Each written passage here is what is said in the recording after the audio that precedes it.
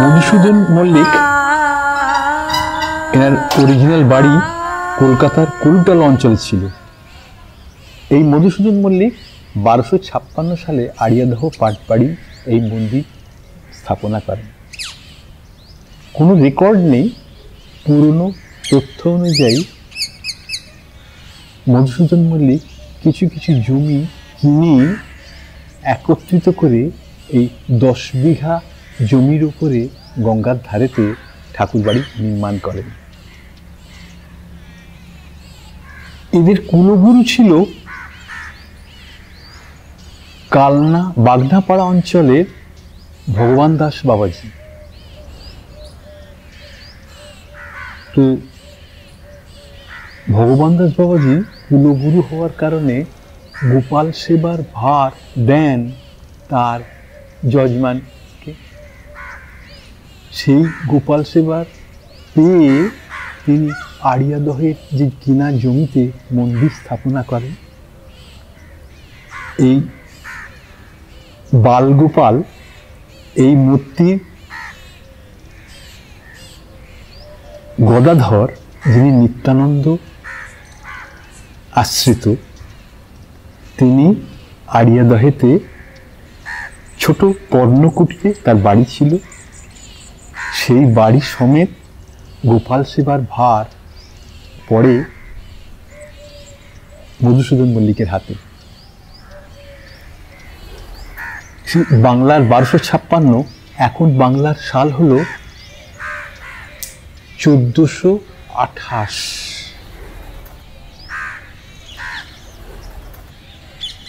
বহু মনীষী এখানে এসেছেন তাদের মনের তাগিদে, প্রাণের তাগিদে, যে হ্যাঁ নিত্যানন্দ এসেছেন তার ভক্তের কাছে।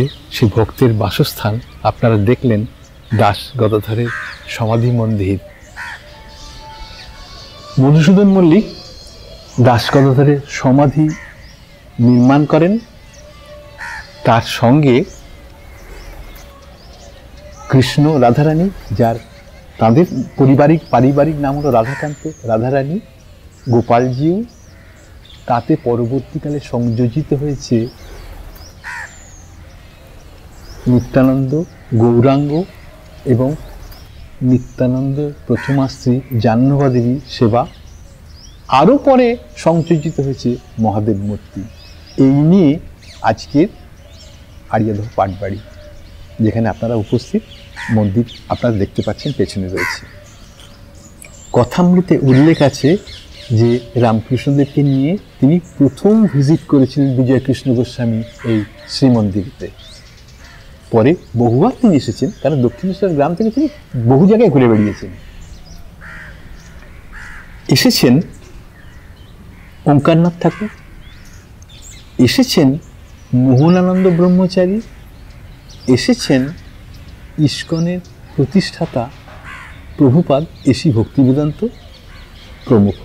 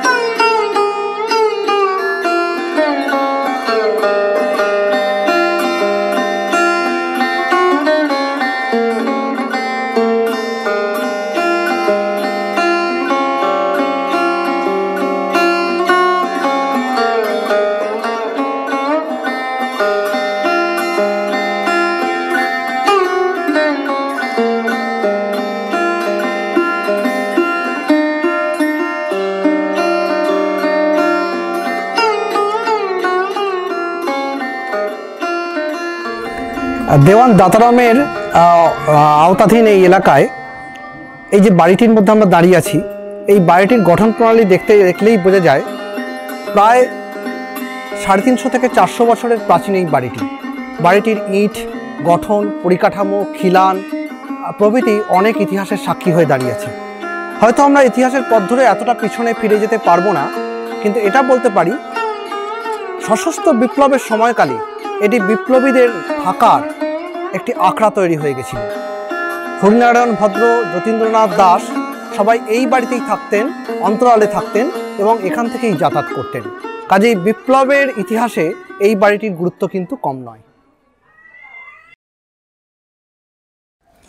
আমাদের এই সামনের যে বাড়িটা দেখা যাচ্ছে সেটা হচ্ছে রায়বাহাদুর বলে আমাদের এক এলাকায় এখন সবাই জানে। অ্যাকচুয়ালি রায়বাহাদুর এইখানে থাকতেন না, থাকতেন ওই পেছন দিকের আরেকটা জায়গায়। তো যাই হোক, রায়বাহাদুর আমাদের প্রায় দেখতে দেখতে 9 জেনারেশন আগেকার। তো উনি সেই সময় প্রথম জীবনে কানপুরে পড়তে গিয়েছিলেন ইঞ্জিনিয়ারিং, পায়ে হেঁটে। তখনকার দিনে তো এই সুযোগগুলো ছিল না। তো পরবর্তীকালে এসে উনি অনেক কিছু করেছেন। তার মধ্যে উল্লেখযোগ্য হচ্ছে যে ইডেন গার্ডেনের টোটাল দায়িত্বে উনি ছিলেন। আর আরেকটা বিশেষ উল্লেখযোগ্য ব্যাপার হলো সেটা হচ্ছে যে বেলুড় মঠের স্বামীজি তার বিজ্ঞানানন্দ মহারাজকে পাঠিয়েছিলেন ওই বেলুড় মঠের কিছু কনস্ট্রাকশনের ব্যাপারে পরামর্শ করার জন্য।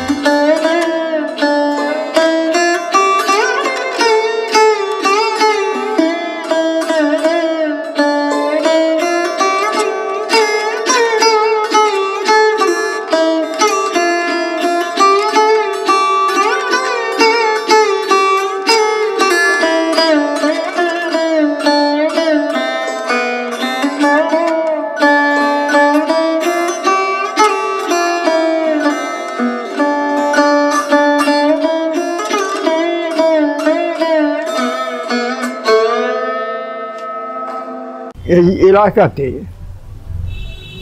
শিক্ষা সম্পর্কে মানুষের আগ্রহ তুলনামূলকভাবে অন্যান্য অঞ্চলের থেকে বেশি ছিল। সেই সময়তে আমাদের গ্রামেতে সবাই যে লেখাপড়া শিখতেন এমন কোনো কথা নয়, সবাই যে আগ্রহী হলে সম্বন্ধে এটাও সত্যি নয়। তবে কিছু মানুষ ছিলেন যারা এই সমস্ত সংস্কৃতি সম্পর্কে বিশেষভাবে আগ্রহী ছিলেন এবং তারা চেষ্টা করতেন যাতে দেশের সাধারণ মানুষের মধ্যেতে এই সংস্কৃতি চর্চার একটা প্রবণতা আসে।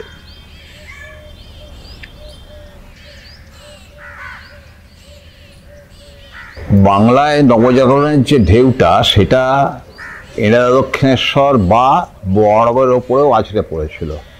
সেই মুহূর্তে এখানকার বিদ্যুৎসায়ী কয়েকজন বা ব্যক্তি, যার মধ্যে প্রধান ছিলেন শ্রী মহাদেব ঘোষাল মহাশয়, 1870 সালে তাঁরই বাড়ির বৈঠকখানায় 6-7 জন সহযোগীকে নিয়ে এই লাইব্রেরি স্থাপনা করেন। এবারে 1870 থেকে 1879 অবধি, তার মধ্যে 87 সালে মহাদেববাবুর মৃত্যু হয় এবং তারপরে প্রমথনাথ ঘোষাল ওনার সুপুত্র, তার আমলেও 2 বছর ওই বৈঠকখানায় লাইব্রেরিটা চলেছিল। এই 19 বছর ওইখানে প্রথম লাইব্রেরিটা ছিল। এরপরে বেশ কয়েক বছর এটা মানে টালমাটাল অবস্থায় যায় এবং যেহেতু নবজাগরণের ঢেউটা ছিল এবং তৎকালীন যারা ছিলেন তারা সাহেবদের কাছ থেকেও আমাদের এই লাইব্রেরির ব্যাপারে প্রচুর অনুদান পেয়েছেন এবং সাহেবদের যোগাযোগ করতে পেরেছিলেন এবং তারা আস্তে আস্তে এই অনুদানগুলো গোটাতে আরম্ভ করেন, যেহেতু এটা নবজাগরণের ঢেউটা এর মধ্যে এসছে সেই হিসেবে। যাই হোক, চারুজ্জে পাড়া অর্থাৎ এখন অধুনা রাজকুমার চ্যাটার্জি স্ট্রিট, এক্স্যাক্ট লোকেশন এখনই বলা সম্ভব নয়, সেইখানে কয়েক বছর থেকে তারপরে দক্ষিণেশ্বর স্কুলেও কিছু সময়, অল্প সময়ের জন্য থাকার পরেও এখানে আমাদের লাইব্রেরি, বর্তমান লাইব্রেরি বিল্ডিংয়ের পূব দিকে শ্রী প্রকাশচন্দ্র রুদ্রের বাড়িতে এসে লাইব্রেরিটা থাকে। এটা ধরুন আপ টু 1904 বা 5, কিন্তু তার মধ্যেই মানে সঠিক রক্ষণাবেক্ষণের অভাবে প্রচুর বইপত্র ড্যামেজ হয়। এবং সেই সময় এখানে আমাদের স্বনামধন্য শ্রী ব্যোমকেশ চট্টোপাধ্যায়, তার মা সুখদা দেবীর স্মৃতিরক্ষার্থে এই বর্তমান জায়গাটা একটি ছোট ঘর সহ 5 কাঠা জমির ওপরে এই জায়গাটা লাইব্রেরির নামে দেন। এবং সেখানেই এই বাড়ি তৈরি হয়ে, যেটা এখন বিনয় কি করা হয়েছে, বিনয় মেমোরিয়াল হল যেটা করা হয়েছে এবং সুখদা মেমোরিয়াল হল, এগুলো শুরু হয়। এবং 60-61 সাল নাগাদ এই পুরনো বিল্ডিংটাকে ভেঙে ফেলে নতুন, সম্ভবত তখন গোবিন্দচন্দ্র গাঙ্গুলি বোধহয় সম্পাদক ছিলেন, সম্ভবত, আমি বলছি, আমি এক্স্যাক্ট বলতে পারবো না, আমাদের সব লেখা আছে, দরকার হলে আপনারা দেখে নিতে পারেন এগুলো। সেই সময় একটা এখানকারই আরেকজন ঘোষাল বংশের একজন পুত্র ইঞ্জিনিয়ারের সহায়তায় আবার এই নতুন একটা বিল্ডিং তৈরি হয়। এরপরে বোধহয় এটার নেক্সট এটা আসে 84 সালে, সম্ভবত 1984 সালে সম্ভবত, আমার মনে পড়ছে যা, এটা একটা প্রাইমারি ইউনিটে পরিণত হয়, গভর্নমেন্ট স্পন্সর্ড প্রাইমারি ইউনিটে পরিণত হয়। লাইব্রেরির কথা বলতে গেলে পুরনো যুগের যারা ছিলেন তারা করেছেন অনেক, আমরা তাদের দেখিনি, তাদের অবদান নিশ্চয়ই আছে। কিন্তু যেটা আমি নিজে চোখে দেখেছি সেটা হচ্ছে ফন্তুদা।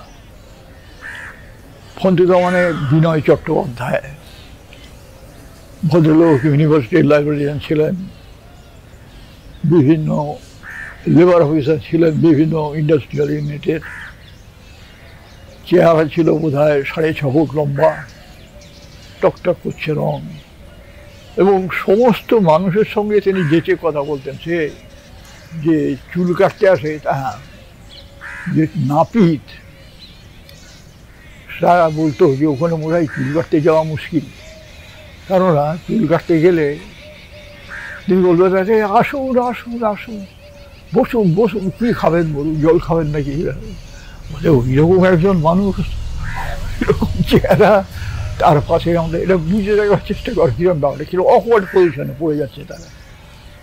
ধোপা যদি আসে তাহলে ধোপার সঙ্গে তার বাড়ির কী খবর, নাতির পড়াশোনা কতদূর হলো, কী করতে, কোথায় তার আটকাচ্ছে, ইত্যাদি ব্যাপারে। অর্থাৎ তিনি সমস্ত মানুষের সঙ্গে একবারে নিজের পরিবারের লোক হিসেবে যে কথাবার্তা বলে এবং তাদের ভালো মন্দর খবর নেওয়া, সম্ভব হলে তাদের সাহায্য করা, এটা তিনি করতেন।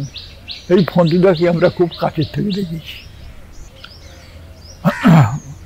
ফন্তুদাই এখানেতে, তিনি নিজে কিন্তু কমিউনিস্ট পার্টির মেম্বার ছিলেন না, কিন্তু আমাদের এখানেতে যে বামপন্থী চিন্তাধারার পরবর্তীকালেতে যে একটা রমরমা ব্যাপার হলো, সেটার কারণ হচ্ছে শান্তি ঘটক। এবং এই শান্তি ঘটক হচ্ছে ফন্তুদার ডাইরেক্ট শিষ্য। কিন্তু ফন্তুদা নিজে কখনো কমিউনিস্ট বলতেন না, কিন্তু ফন্তুদার কাছে কমিউনিস্টদের সম্বন্ধে অনেক কিছু জানার স্কোপ ছিল এবং তিনি স্বেচ্ছায় সেগুলো জানাতেন। যেমন ফন্তুদার একটা বিশেষ বৈশিষ্ট্য ছিল, যেটা সবাই বলে সেটা তিনি বলতেন না, এবং সবাই যেটা বলে না সেটা কেন বলা উচিত সেই সম্পর্কে ডিটেল তথ্য দিয়ে তিনি আলোচনা করতেন। অর্থাৎ সত্যিকারের শিক্ষা বলতে যা বোঝায়, অর্থাৎ তার ভালো এবং মন্দ উভয় দিক ভেসে না যাওয়া, একটা অ্যানালিটিক মাইন্ড বলে ইংরেজিতে, সমস্ত জিনিসটাকে বিচার বিবেচনা করে আমি গ্রহণ করবো না, মেজরিটি লোক চলে যাচ্ছে একদিকেতে, অতএব আমি যাবো, ফন্তুদার বিরুদ্ধে ছিলাম। এই ফন্তুদা সেরকমভাবে আমাদের গ্রামে তার পরিচিতি সেইভাবে যে হলো না। আমাদের গ্রামে বর্তমানে যারা আছেন তাদের মধ্যে কত পার্সেন্ট আমি ঠিক বলতে পারবো না, কিন্তু একটা বড় পার্সেন্টেজ হচ্ছে যে বাইরে থেকে আসা লোক, পরে এই দেশ বিভাগের ফলেতে বাইরে থেকে যারা এখানে আছেন। তাই তাদের পক্ষে এই গ্রামের এই মানুষগুলোর প্রাণের সম্পর্ক এটা কিন্তু একটা মুশকিল হয়, তারা অনেক জানেন না। এই ফন্তুদা লাইব্রেরির তখন আর একটা বৈশিষ্ট্য ছিল যে আমরা তো সমস্ত বই কেনা তো সম্ভব ছিল না, কত বই হচ্ছে। আর লাইব্রেরি আমি দেখেছি 2 আনা চাঁদা, মাসে 2 আনা চাঁদা। কাজে তাই নিয়ে তো বই কেনা টেনা সম্ভব নয়। কী করে? তখন বইয়ের দাম 2 টাকা, 2.5 টাকা, 1 টাকা 5 এরকম করে বইয়ের দাম। সেগুলো কেনা হতো, কিন্তু সেটা প্রয়োজনের মতো নয়। কিরম বই কেনা হতো? যেমন সরস্বতীর বই, বঙ্কিমের বই, রবীন্দ্র রচনাবলী, তারাশঙ্করের লেখা, শরদিন্দু বন্দ্যোপাধ্যায়ের লেখা, এই সমস্ত বই আমাদের থাকতো। এবং সাধারণ গৃহস্থ পাঠক যারা ওই দুপুরবেলা মহিলারা খাওয়া দাওয়ার পরে একটু পাতাগুলো দেখতেন, তারা সেই সব বই পড়তেন। এবং ফন্তুদা নিজে তার রিসার্চের জন্য যে সমস্ত বই কিনতেন, অজস্র বই, সব ইংরেজিতে, সে বইগুলো তার পড়া হয়ে যাওয়ার পর তিনি লাইব্রেরিতে দিয়ে দিতেন। সুরেন্দ্রনাথ বিধান রায়ও যেমন এসছেন, নজরুলও এসছেন, এখানে সুকান্তও এসছেন, এরা সবাই এখানে এসছেন এবং অনেক নামি দামি এরাও পরবর্তীকালে সব এসছেন। এসে এই লাইব্রেরিটাকে মানে একেবারে অন্য পর্যায়ে নিয়ে যাওয়ার জন্য সহায়তা করে গেছেন বরাবর। লাইব্রেরির জন্য কেউ কখনো আমাদের রিফিউজ করেন। ওই যখন ঘরটা হয় বিনয় মেমোরিয়াল হল, তখন আমাদের ক্যাপিটাল ছিল 1000 টাকা, এবং আমরা ওই পরিকল্পনাটা হাতে নিই, যেটার খরচ হয়েছিল 14-15 হাজার টাকা। এবং সেটা সম্পূর্ণভাবে এই মানুষের ডোর টু ডোর কালেকশন, চাঁদা নেই। একটা চাঁদা তোলার ঘটনা বলি, হয়তো ভালো লাগতে পারে। আমাদের তখন আমরা কমিউনিস্ট পার্টির খুব কাছাকাছি, আমি কমিউনিস্ট পার্টির মেম্বার ছিলাম না কখন, কিন্তু আমি কমিউনিস্ট পার্টির খুব কাছাকাছি বরাবর। আমাদের বন্ধু যারা ওটা করতেন, আমরা সবাই ওই কমিউনিস্ট ইডিওলজিতে উদ্বুদ্ধ ছিলাম। তা আমাদের নিজেদের ভেতরেতে একটা আনরিটেন একটা শর্ত হয়েছিল যে আমরা যে চাঁদা চাইতে যাব লোকের বাড়িতে, বেশিরভাগ লোকই আমরা কমিউনিস্ট বলে পাত্তা দেবে না, এরা তো কমিউনিস্টের হলো। কিন্তু এরকম কেউ কেউ গালাগাল মন্দও করতে পারে।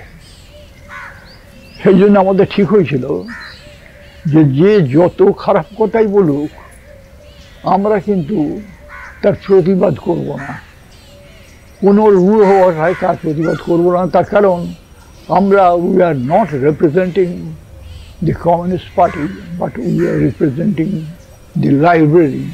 তার কারণে লাইব্রেরির ইন্টারেস্ট তাকে ড্যামেজ হতে পারে। এটা আমাদের অলিখিত নিজেদের মধ্যে কনস্টিটিউশন ছিল। তো এরকম বহু জায়গায় আমাদের হয়েছে যে এতে সব কমিউনিস্ট পার্টির ব্যাপারটা হয়।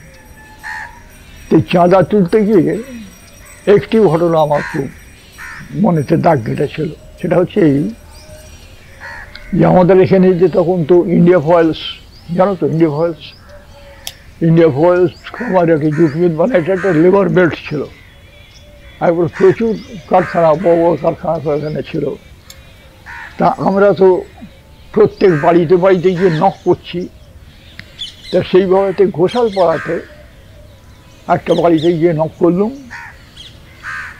তা তাতে সবাই যে আমাদের পরিচিত তা নয়।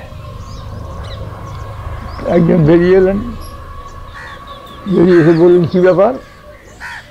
আমরা বললাম যে লাইব্রেরির চাঁদা, সেই জন্য যদি কিছু সাহায্য করেন, অত সাহায্য।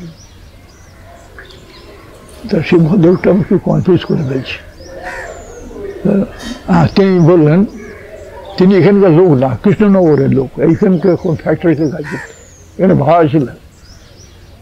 অমুক দিনে দেবো, একটা দিন বললেন, তমুক দিনেতে দেবো, নিয়ে যাবেন। তা আমরা তো অমুক দিন বলেছেন, মানে নেবার সেই নক করবি সেই দিনকে। তা ওই ভদ্রলোকের অ্যাটিটিউড দিয়ে আমরা একটু চলে গেলে নিজেদের মধ্যে একটু হাসাহাসি করলুম, যে দেবে না, ওই জন্য অমুক দিনে আসেন প্রথমে এটা করছে হতো।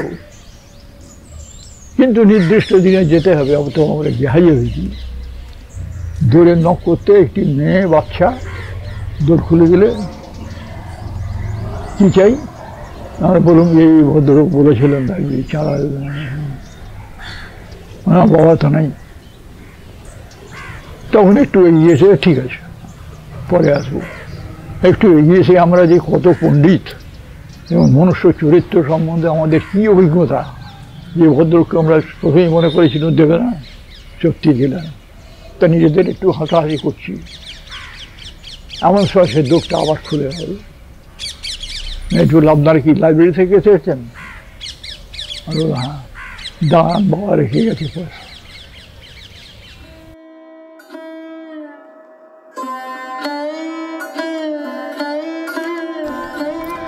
কথিত আছে আরিয়াদহ শ্মশান ওই মধ্যযুগে তান্ত্রিক সাধকদের সাধন ক্ষেত্র ছিল।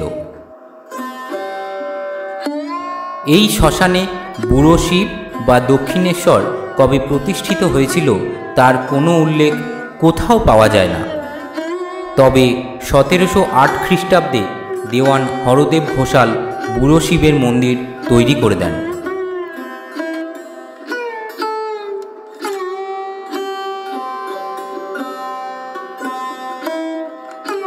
ঊনবিংশ শতকের গোড়ার দিকে আহিরিটোলার রামনারায়ণ মিশ্র মুক্তকেশীর মন্দির তৈরি করে দেন। মুক্তকেশীর পাশাপাশি চাঁদ শঙ্করের প্রতিষ্ঠা হয় 1890 সালে।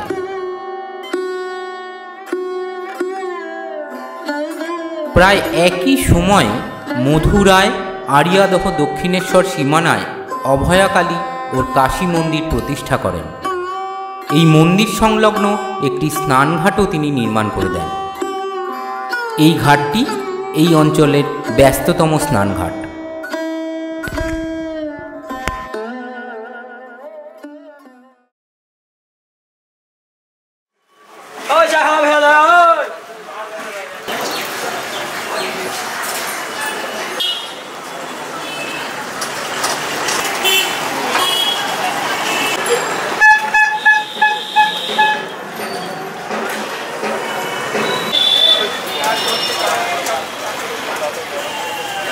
শহর কলকাতার জন্মের অনেক আগে এ অঞ্চলে জনবসতি ছিল।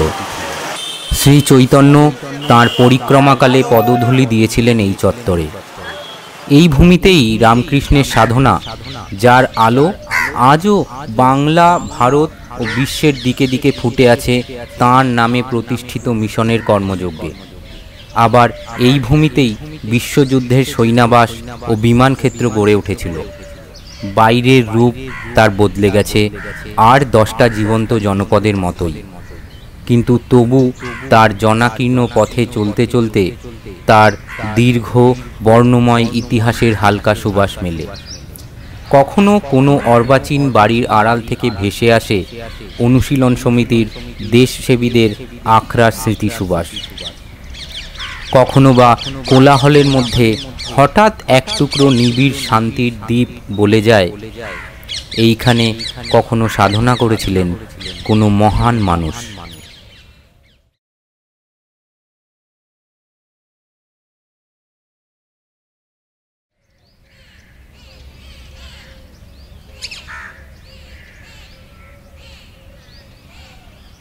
এই জায়গাটা ছিল শ্মশান ঘাট, যেটাকে সবাই বলতো বাদামতলা শ্মশান। এই শ্মশান ঘাটের ইতিহাস বোধহয় শ্রীরামকৃষ্ণদেবেরও অনেক আগে থেকে। কেন প্রসঙ্গটা এলো, কারণ শ্রীরামকৃষ্ণদেবের ভৈরবী মা তিনি এইখানে আসতেন, এবং যেহেতু ভৈরবী মা, এটা ধরে নেওয়া যায় যে হয়তো সব সাধনা বা যে কোনো কারণের জন্য ওনার এখানে যাতায়াত ছিল।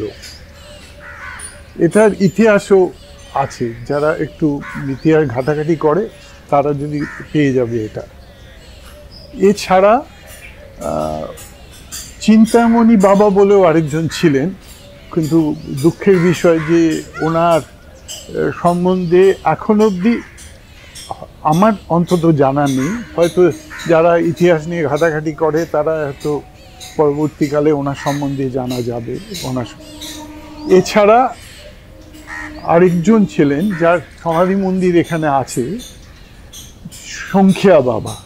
এখন সংখ্যা বাবার নামটা কোত্থেকে এলো? জনশ্রুতি আছে যে উনি শঙ্খচূড় সাপের বিষ খেতেন, সেই থেকেই সংখ্যা বাবা। এবং সর্বশেষ যে সংযোজন সেটা হচ্ছে আমাদের বাবা। এইখানে উনি ছিলেন প্রায় 29টা বছর, 29 বছর। এবং এইখানে সেই সময়টা এখন যা চেহারা আমরা দেখতে পাচ্ছি আশ্রমে, সেই চেহারাটা দেখলে কিন্তু সেই সময়কারটা বোঝা যাবে না। চারপাশে একটা জঙ্গলে ঘেরা, ইলেকট্রিসিটির তো কোনো প্রশ্নই নেই, ছিল না, ধূপ দ্বীপ জ্বলতো না এখানে। বাবার শোয়ার যে কোনো ব্যবস্থা সেটাও কিন্তু যারা তখন শুরু থেকে আসা যাওয়া করতেন কোনোদিন দেখতে পাননি। আরেকটা জিনিস, সন্ধে হওয়ার আগে উনি সবাইকে এখান থেকে বার করে দিতেন। সন্ধ্যের পর আর এখানে কেউ আসার কোনো প্রশ্ন ছিল না। এইখানে একটা গাছ ছিল, এই গাছটা এখন অবশ্য আর নেই। যেরকম গান্ডারিয়াতে, ঢাকায় গান্ডারিয়াতে বিজয়কৃষ্ণ গোস্বামীর আশ্রমে একটি মধুক্ষরা আম গাছ ছিল। আমার আরেকটা জানা নেই যে যেখানে হয়তো এরকম গাছ আছে বা সেখান থেকে মধু পড়তো।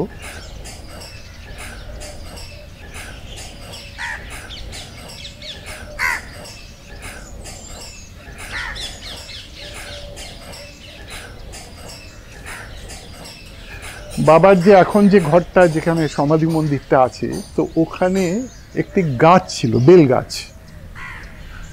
বেল গাছটা এমন একটা জায়গায় ছিল যে বেল গাছটা না কাটলে ঘরটা ঠিক মতো করা যাচ্ছিল না। এখন একটা থেকেই দ্বিধাগ্রস্ত ছিল যে বেল গাছ কি করে কাটা। কেন আবার এই প্রশ্ন চলে এলো? আমার স্বর্গীয় গর্ভধারিণী মাতা, উনি দুবেলা বাবার কাছে আসতেন এবং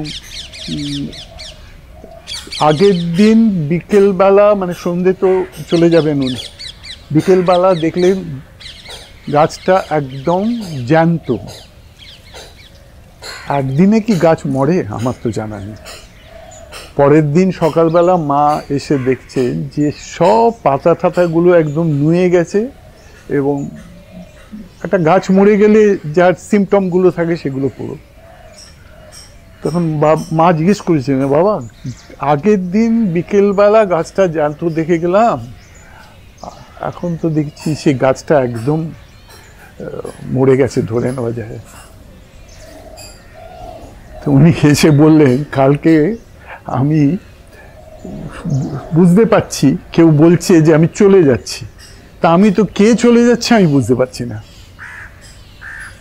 পরবর্তীকালে বুঝতে পারলাম এই চলে গেল, এই গাছটি চলে গেল। তখন আমার বাবা, এটা এখানে হয়তো অনেকে ওনার নাম জানেন, গোপাল কৃষ্ণ চৌধুরী, উনি রেগুলারই, মাও আসতেন বা উনিও আসতেন রেগুলার। তো উনি তখন ওই গাছটাকে কেটে পাথর ঠাথর বেঁধে মাঝগঙ্গায় নিয়ে গিয়ে গাছের সলিল সমাধি হয়ে গেল। তাতে ওই গাছটা না কাটলে ঘরটা হচ্ছিল না, তা ঘরটা হলো। তখন আনডিভাইডেড কমিউনিস্ট পার্টি, ভদ্রলোক ভদ্রমহিলা দুজনেই রাজনীতিতে, এটা আমি বলছি মোটামুটি 50-এর দশকে। তা আমাদেরই এক গুরু ভাই, দাদা যাই বলি, রবীন গুহ, বিজনদা বলেই সবাই চিনত, উনি ওয়ান ম্যান কোম্পানি, মানে উনি একটা বাতের তেল তৈরি করতেন। তা সেই সূত্র ধরে উনি নানা জায়গায় ওই নিজেই মার্কেটিং করতেন, নিজেই ম্যানুফ্যাকচার করতেন, নিজেই ডক্টরস ভিজিট করতেন। তো উনি শোয়াবাজারে বটকৃষ্ট পাল এর একটা দোকান আছে, শতাব্দী প্রাচীন, সেইখানে উনি ওই সাপ্লাই বোধহয় দিতে গিয়েছিলেন তেল। হঠাৎ ওনার সঙ্গে দেখা হয়ে গেল, জলি চৌধুরী, উনি এবং বিজনদা ঢাকাতে ওরা পাশাপাশি থাকতেন এবং বহুদিন বাদে দেখা।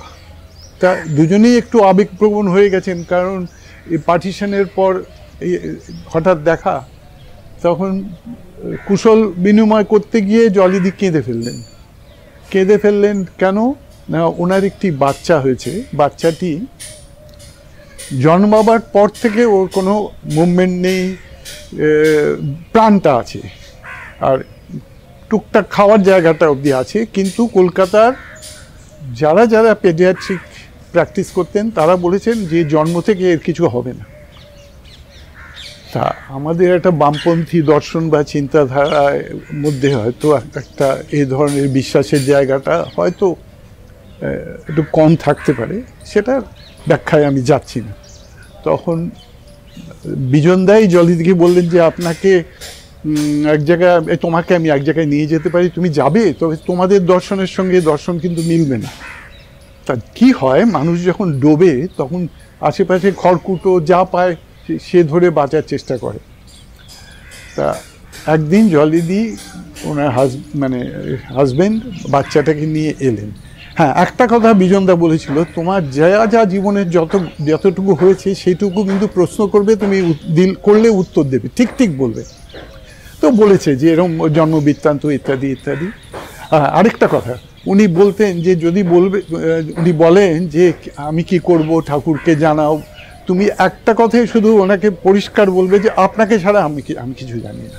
তো উনি এরকম বললে না, উনি চুপ করে যেতেন, কোনো কথা বলতেন না। তো যাই হোক, শুনেছেন উনি।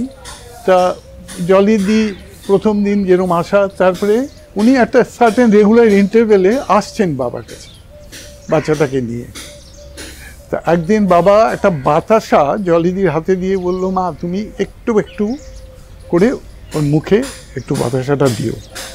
এবং জলিদি মুখে যেরকম বাতাসা দিচ্ছেন, আসা যাওয়া চলছে। হঠাৎ একদিন ওর কিন্তু আগে এই দৃষ্টি বা শ্রবণ এই ব্যাপারগুলোর একটু খামতি ছিল পুরোপুরি। তা একদিন জলিদির মা ঠাকুর ঘরের বাসন হাতে নিয়ে যাচ্ছিল, তা সেই ওনার হাত থেকে বাসনটা পড়ে যাওয়ার পর বাচ্চাটা চমকে ওঠে। তা ও তখন জলিদি এটা নোটিস করার পর পরের বার যখন বাবার কাছে এসেছিলেন এইটুকু বললেন যে এর ঘটনাটা, কিন্তু উনি কোনো কথা বলতেন না, শুনতেন। দিন যাচ্ছে, টাইম একটা স্প্যান চলছে। হঠাৎ সেই সময়কার একজন নামকরা পেডিয়াট্রিক একজন ডাক্তার ছিলেন, ডক্টর অজিত সেন। উনি বাচ্চাটাকে দেখতেন শেষের দিকে। তো উনি যখন টর্চ দিয়ে বাচ্চাটাকে দেখছে, তো বাচ্চাটি ঝট করে টর্চটা ধরে ফেলে। তখন ডক্টর সেন তো জলিদি পিঠ চাপড়ে বললেন, তোমার মতো লাকি মাদার আমি তো দেখিনি, ওর যে দৃষ্টিশক্তিটা ছিল না, আমার মনে হচ্ছে সেই দৃষ্টিশক্তিটা এসছে, নাহলে টর্চটা ধরলো কী করে। এই ডেভেলপমেন্টটা হয়েছে। তারপরে আবার দিন যাচ্ছে। তা একদিন এসে জলিদি বলেছে, বাবা অনেক দিন হলো, ও তো কথা বলে না। এই প্রথম বোধহয় সম্ভবত ওই একমাত্র যাকে যে বাবার কোলে বসেছে। তা বাবা বাচ্চাটিকে কোলে বসিয়ে বললেন, বলবে কথা বলবে, সাধুর কথা কখনো মিথ্যা হয় না। তা কি মিথ্যা বলবো, কি সত্যি। অম্লান, ওর নাম অম্লান চৌধুরী। ও সেন্ট্রাল এক্সাইজে সিনিয়র অফিসার ছিল। ঘটনাক্রমে কয়েক বছর আগে সে রিটায়ারও করেছে।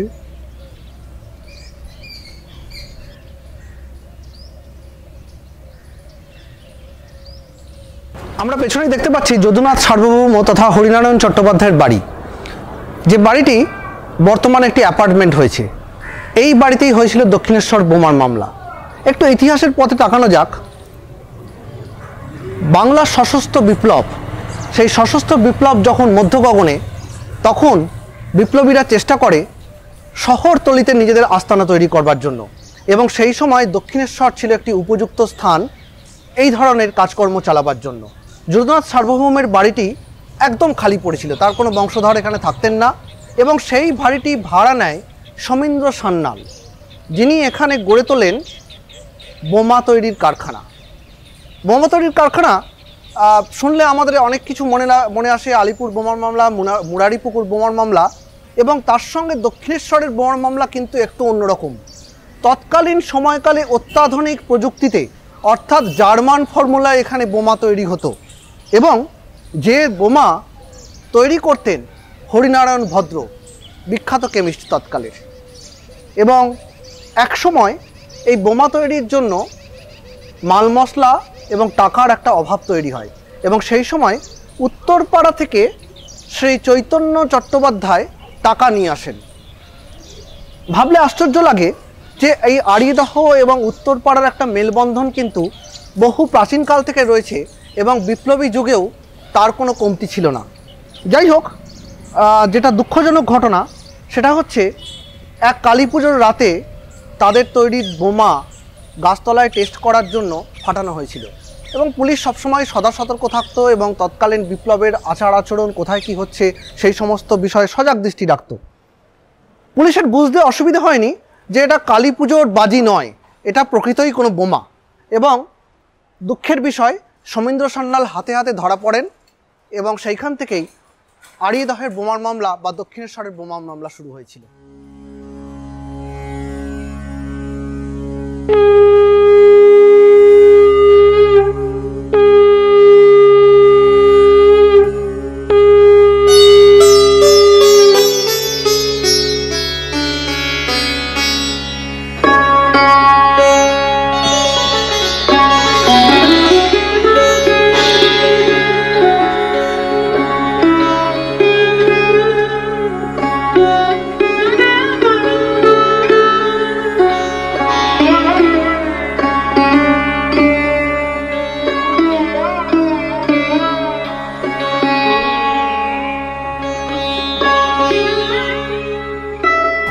চট্টোপাধ্যায় পরিবারের পুরো পুজোটা এই ভাঙাবাড়িতেই অনুষ্ঠিত হয়।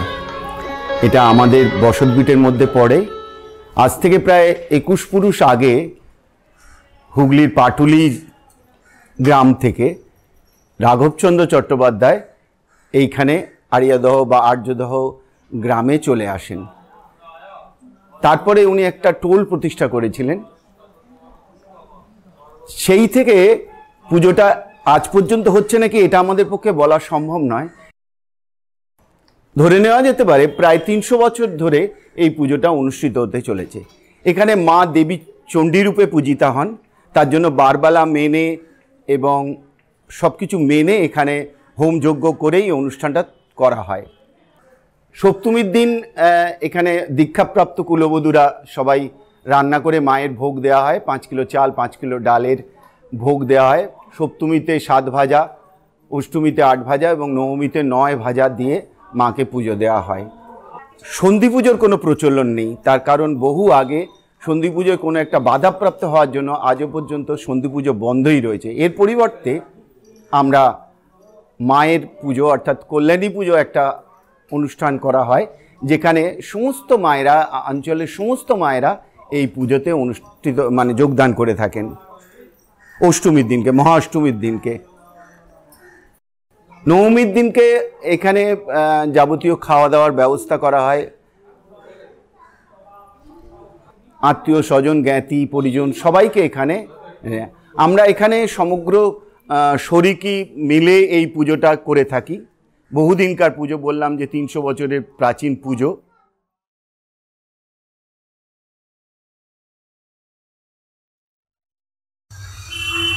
আমাদের এই পুজো আনুমানিক 200 বছরের পুরনো। আমাদের বাড়ির পুজোর কয়েকটা বিশেষত্ব আছে যে ব্যাপারে আপনাদের জানাতে চাই। প্রথম কথা হচ্ছে, আমাদের বাড়িতে পুজোটা হয় কিন্তু মাকে দেবী হিসেবে নয়, কন্যা হিসেবে মাকে পুজো করা হয়। আমাদের বাড়ির বহু পুরনো একজন সদস্যা, তার নাম ছিল গিরিজা দেবী, গিরিবালা দেবী, মাফ করবেন, গিরিবালা দেবী। গিরিবালা দেবীর ছিলেন আমাদের বাড়ির মেয়ে। তার জন্ম থেকে আজ অবধি এই পুজো ননস্টপ হয়ে যাচ্ছে। আমাদের বাড়িতে মা আসেন মহালয়ার দিন। বহু আগে, বেশ কিছু বছর আগে অবধি মা নৌকা করেই আসতেন, কিন্তু বর্তমানে আর নৌকা করে আসেন না, সড়ক পথে আসেন, জলপথে আর আসেন না। দেবীর বোধন তো পঞ্চমী থেকেই শুরু হয়ে যায়, আমাদের পুজো চালু হয়ে যায়। আমাদের পুজো কিন্তু বৈষ্ণব মতে হয়। আমাদের বাড়ি মায়ের পেছন দিকে, এই মূর্তির পেছন দিকেই কুলঙ্গি আছে। কুলঙ্গিটা হচ্ছে তার দেওয়ালের মধ্যে একটা গর্ত আর্চ করা, যেইখানে এটা হচ্ছে শক্তির মতে পুজোর একটা অংশ। কিন্তু বর্তমানে সেইখানে শুধু জাগ প্রদীপ, সপ্তমী থেকে জাগ প্রদীপ জ্বালানো হয়। মানে মা যতক্ষণ মায়ের প্রাণ প্রতিষ্ঠা হওয়ার পর থেকে জাগ প্রদীপটা জ্বলবে একদম দশমী অবধি, ওই কুলঙ্গিতেই ওটা থাকে। কিন্তু পুজোটা বৈষ্ণব মতে হয়, এবং পুজো বৈষ্ণব মতে হওয়ার জন্য আমাদের বাড়িতে কিন্তু ফল বলি হয়, যেমন চাল কুমড়ো, শশা আর আখ।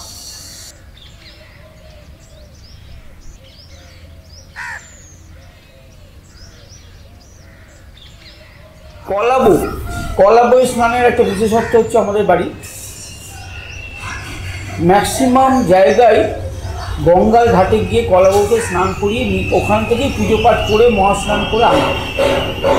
কিন্তু আমাদের বাড়িতে কলা বউ গঙ্গায় যান, কলা বউ গঙ্গায় স্নান করে,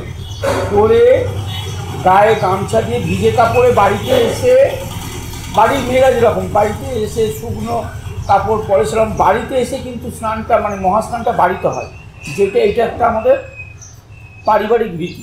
দশমীর দিন কিন্তু আমাদের যতক্ষণ না মায়ের বিসর্জন হয়, মানে দর্পণ বিসর্জন, ততক্ষণ বাড়িতে আঁচ পড়ে। সেই জন্য মা পান্তা খেয়ে যায়, কচু শাক আর পান্তা ভাত, এইটা হচ্ছে মায়ের সেদিনকার ভোগ। আর একটা বিশেষত্ব বলতে পারেন, সেটা হচ্ছে মাকে বরণ করেন আমাদের বাড়ির সবথেকে মানে বয়োজ্যেষ্ঠা যে সধবা মহিলা, তিনিই একমাত্র বরণ করতে পারেন। বাকিরা মহিলারা, সধবা মহিলারা তারা থাকেন সঙ্গে, কিন্তু বরণ করেন বয়োজ্যেষ্ঠা সধবা মহিলা, তিনি মাকে বরণ করেন। আর মেয়েরা যখন শ্বশুরবাড়ি চলে যায় বিয়ের পর, বা দেখা যায় কি কনকাঞ্জলি দিয়ে যায়, আমাদের বাড়িতেও কিন্তু এই কনকাঞ্জলি প্রথা আছে। আমাদের পুজো কিন্তু 300-350 বছরের পুরনো। পুজো শুরুর কথা যদি বলি তাহলে কিন্তু আমাদের পিছিয়ে যেতে হবে ব্রিটিশ আমল নয়, ঠিক মোগল আমলে।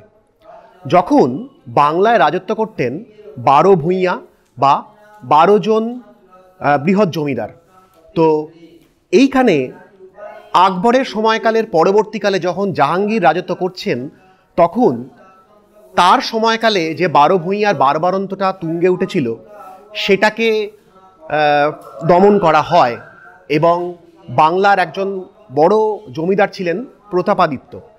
এই প্রতাপাদিত্য ছিলেন যশোরের অধিপতি, যিনি কিনা যশোর রোড, আজকের যে দমদম থেকে বারাসাতগামী রাস্তা যশোর রোড যিনি তৈরি করেছিলেন তিনি। ইতিহাসটা এরকম যে এই প্রতাপাদিত্যের প্রধান সেনাপতি ছিলেন শঙ্কর।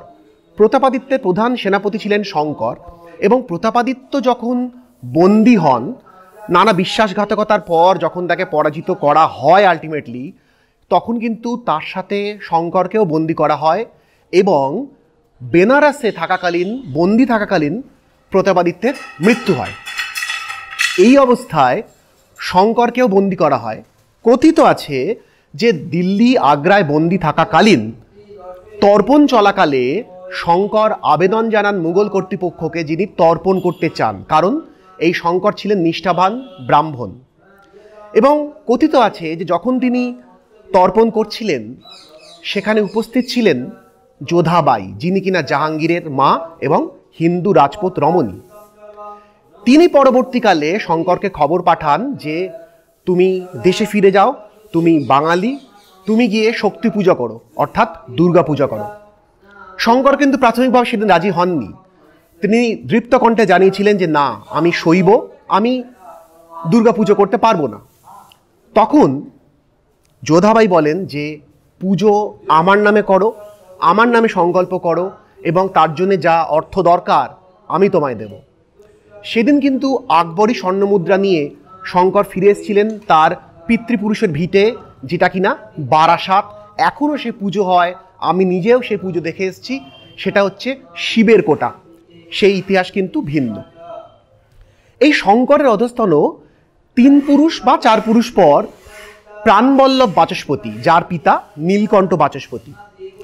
এই নীলকণ্ঠের 3 সন্তান ছিল, প্রাণবল্লভ, মনোহর এবং ভবানী।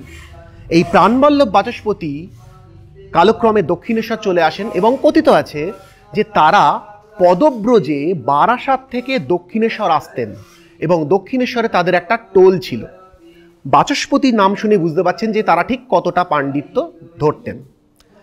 সেদিনকার এখানকার যে জমিদার দেওয়ান দাতারাম মণ্ডল, যার নামে এখন ডিডি মণ্ডল ঘাট রোড আছে এখানে, তারা এই নিষ্ঠাবান ব্রাহ্মণদের জমি দেন যে তোমরা এখানে থাকো।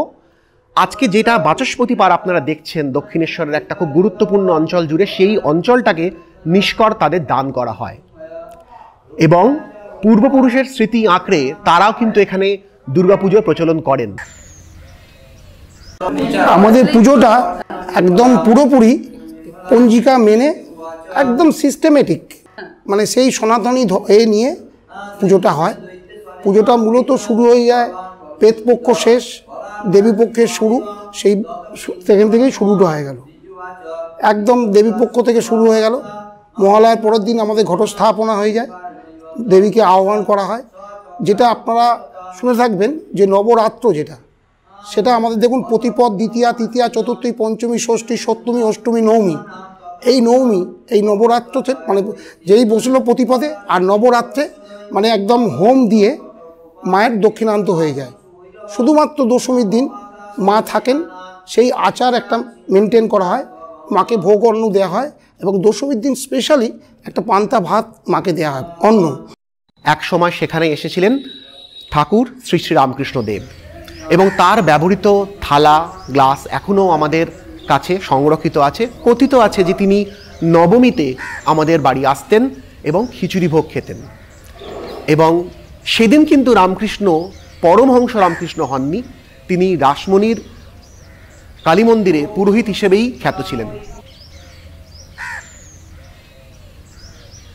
আর একটা বিশেষত্ব আছে যে মাকে যে দধিকর্মটা দেয়া হয়, সেই দধিকর্মার যে মুরগিটা হয়, সেই মুরগির ধান কিনে এনে বাড়িতে ধান থেকে খই বার করে মুরগি পাক করে মাকে দেয়া হয় দধিকর্মা, মানে এর দিন। আর স্পেশালি দশমীর দিন মাকে কচুর শাক দেওয়া হয়।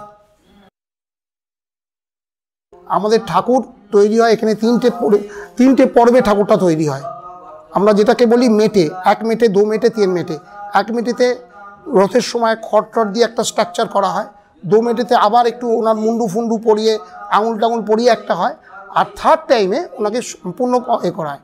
এবং এই সম্পূর্ণ কারিগররা ঠাকুরটা করে দেওয়ার পর ঠাকুর ওরা যখন ছেড়ে দেবে, সম্পূর্ণ বাড়ির লোকেরা এবার ঠাকুরকে বেদিতে তুলবে।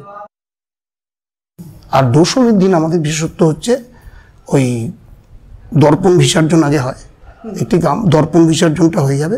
দর্পণ বিসর্জন হয়ে যাওয়ার পর মানে তখনও তো স্ত্রীরা একটু সিঁদুর ফিঁদুর দিতে পারে, আর তারপর একটা নামানো হয় নিচে, নিয়ে একটা আমাদের নিজস্ব একটা আনুষ্ঠানিক বরণ হয়।